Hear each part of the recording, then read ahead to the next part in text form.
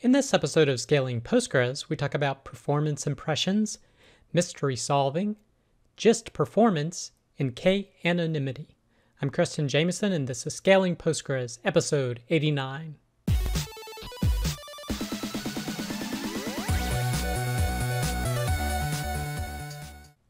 All right, I hope you're having a great week. The first piece of content is PostgreSQL version 12 initial query performance impressions. And this is from cyberdeck-postgresql.com.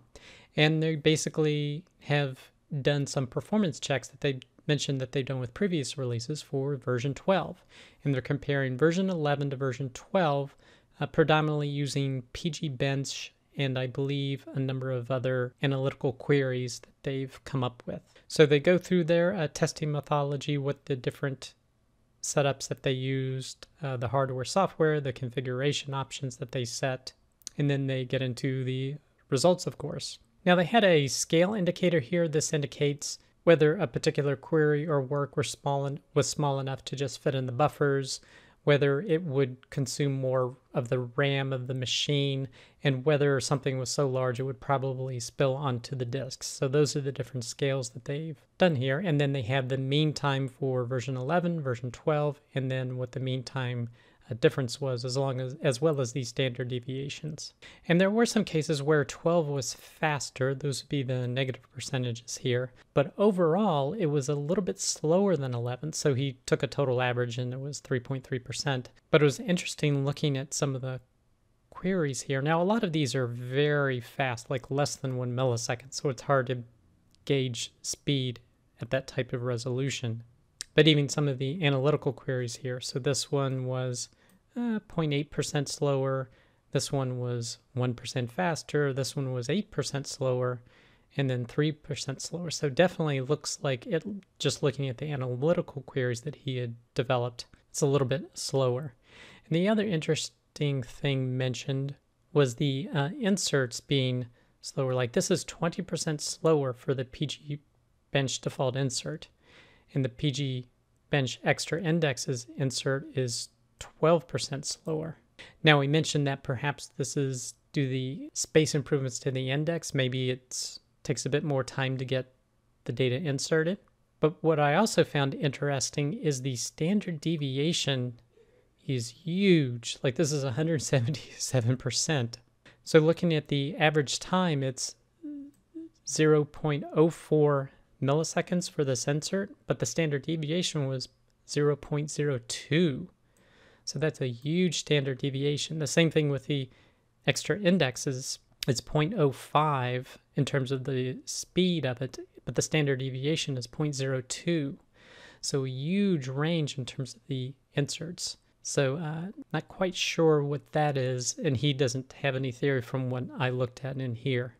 Now, of course, he does mention these are predominantly artificial tests, so you have to take everything with a grain of salt, but definitely perhaps investigate the insert performance as you're using version 12 to see if there's any differences from version 11. So overall, very interesting blog post. I encourage you to check it out. The next post is making mystery solving easier with auto-explain.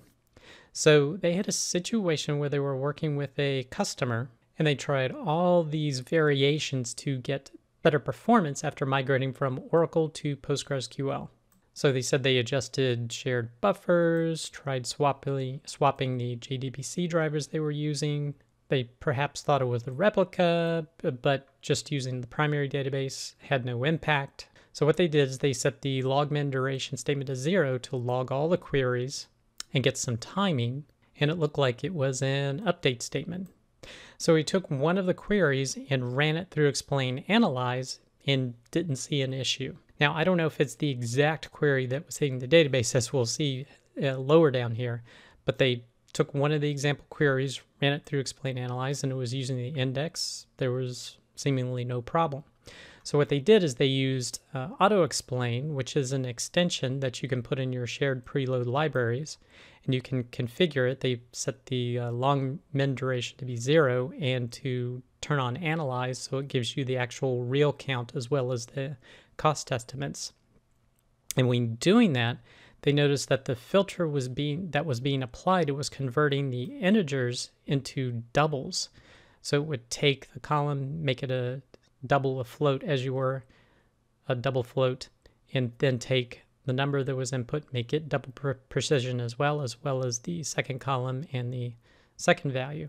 So of course this caused a sequential scan, and it was no longer using the index. And they finally traced it down to a third-party interface was adding an execute update method for database connections. And basically it was, as they say here, quote, basically converted all the int arguments to double precision, which prevented it from using the index that was there. So basically the additional software between the actual application and the database system was adding this to it and causing performance problems. So definitely something to be aware of, and also a tool, an extension auto-explain, to be able to try and help diagnose it. I wonder though, with this, the logmin duration statement, I wonder if it was possible to capture more of it to be able to diagnose it earlier without having to use the auto-explain. But definitely something to keep in mind if you suddenly run into performance problems. And again, this is Richard Yen at richyen.com. The next article is PostgreSQL 12, implementing k-nearest neighbor space partition generalized search tree indexes. This is from secondquadrant.com. And basically they're looking at performing a nearest neighbor, so a simple linear distance, using this operator here. And they're seeing what you can get the best performance with based upon indexes. So the first, they didn't use any indexes at all, and they just retrieved 5 results, the closest location to these coordinates with the data that they had on hand. It basically took looks like 2 seconds to be able to return the data that you see here. And then they added a GiST index to the location column, and it took about 3 minutes to build. But then after they did that, when they ran the query, it ran in 1 millisecond. So definitely a lot faster with the GiST index. And then they tried an SP-GiST index, again adding it to the location. And this one ran in 0.358 milliseconds, so even twice as fast. And they have a table of the comparisons here, so unindexed. I'm going to ignore the estimates, but the actual query time was 2.5 seconds. With the GiST index, it was about a millisecond, 0.939, and with the SP-GiST index, it was 0.358. In addition, the index size was smaller with the SP-GiST index compared to just the GiST index. And of course, the creation time of it took a minute and a half, so half the time of a GiST index. So definitely if you're using k-nearest neighbor searches or looking for location distances, definitely use the SP-GiST index as opposed to just a GiST index.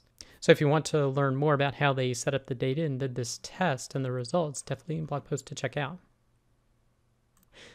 The next post is Achieving K-Anonymity with PostgreSQL. So this is talking about the PostgreSQL anonymizer, and this is from the blog.tadine.net. And they say that they use various different strategies to anonymize data to make it easier to look at without being able to identify a single individual. Like they mentioned using randomization, faking, partial destruction, shuffling, noise addition. Well, now they're talking about generalization. So in terms of generalization, it's taking certain data and making it more general. Like for example, in the case of a zip code, give a zip code range. So it's not specific, but it's a zip code range. They live somewhere within this area.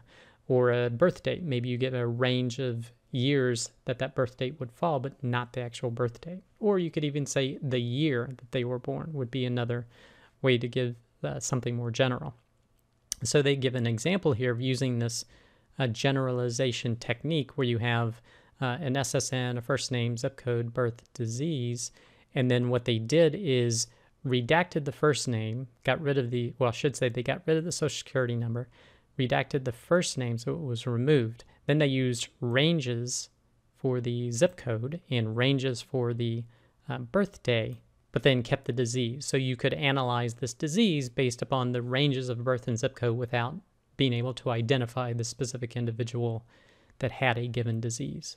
And then they talked about being able to do the K K-Anonymity, which, as they say here, is an industry standard term used to describe the property of an anonymized data set. So basically, it gives you the probability that someone can identify an individual from the set of data that it's given. So here you can specify which columns are being used as an indirect identifier, so in this case the zip code and the birth, and you can run this function to give you a k-factor. So in this case it's 3, which means for any value of the zip code and the birth, you will find at least 3 individuals in the generalized patient table. So any one grouping has at least 3 individuals. Now, as you get closer to 1, that means that you can identify a given individual based upon those combinations. So the more columns you have in a table, for example, you would be more likely to drop down your K to where you could actually identify an individual from the data given. So basically, you want to keep that value above 1 to keep the data anonymized. So definitely interesting blog post and an interesting tool given the different logs that are being enacted with regard to privacy. So definitely a blog post to check out. The next post is GZip in PostgreSQL, and this is from cleverelephant.ca blog by Paul Ramsey. And he's talking about a very simple extension that he set up that supports doing GZip. Now, this is not something to use to compress the data you're typically storing in PostgreSQL, but it just does as he says here, a binding of zlib to SQL. So basically, if you have a process where you need to extract data from PostgreSQL and then zip it up for like consuming as a part of an API, or you're receiving GZip data that you want to insert into PostgreSQL, this extension gives you a means to do that. So if you're interested in it, definitely a blog post and a new extension to check out. The next post is PostgreSQL Query Plan Visualizer. So when you're analyzing a query plan, it gives the representation to you in text, but there's actually a PostgreSQL Explain Visualizer tool that's been developed.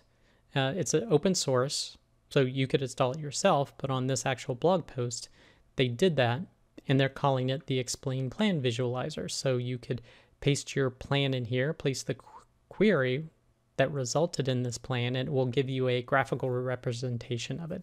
So presumably something easier to read. So if you're wanting to look into that, maybe check out this blog post as well as maybe the separate PEV tool that you can install on your website. Next post is Streaming Replication Setup in PostgreSQL 12, How to Do It Right. And this is from the hygo.ca blog. And this blog post just basically goes through how to set up streaming replication in PostgreSQL 12, given the changes that have been made to the recovery.conf file, the fact that it's gone and they're now using the 2 different signal files. So this is another piece of content if you need to set that up. Second related post is Replication Failover with PG Rewind in PostgreSQL 12. Again, with the recent changes to PostgreSQL 12, this goes through the process of replication failover, or with PG Rewind, I call it failing back. So once you've failed over to a new primary, so have a replica be the new primary, if you want to fail back to the old primary, PG Rewind helps you accomplish that process. And they go through how to do that in detail. So if you're interested in that, definitely a blog post to check out. The next post is Configure HAProxy with PostgreSQL using built-in pgsql-check. Now, we covered the previous article related to this, HAProxy using xinitd, and I believe they didn't use pgsql-check in that case. They used a custom script to do it, which to me, looking at that post, seems like a better way to do it compared to this one. But this one, their objective was to use the built-in pgsql-check, but in order to do that, it doesn't really do authentication to verify that it can connect successfully in order to check whether a database system is in replication mode or not. So they actually set it up to use this tool using modifications to the pghpa-conf file, which I'm not necessarily a fan of, but it is a way to do it, to use it. And this blog post explains how to do these changes so that you can do failover, switchover procedures using HAProxy and the built-in pgsql-check tool. So if you're interested in doing that, is the blog post to check out. Next post is Introduction and How to etcd clusters for Patroni. So if you use Patroni and want to use etcd for your consensus holder, this is a pretty long, comprehensive blog post that explains etcd and how to set it up for that purpose.